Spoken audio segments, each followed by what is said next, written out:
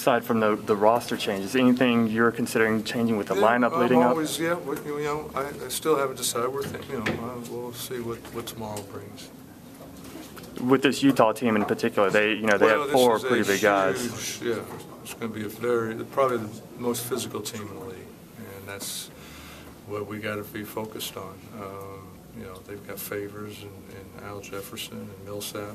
Millsap playing a lot of three with Favors and Jefferson and Cantor.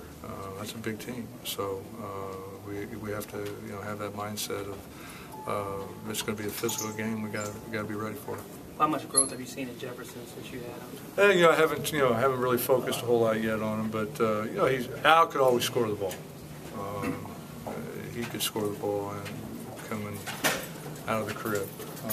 He's just got a unique style of scoring in a lot of different ways, and if you ask him how he does it, he don't know. He's one of those things. So. Al's, always that threat down in the post to give you 25 at any given time, and that's a nice option to have.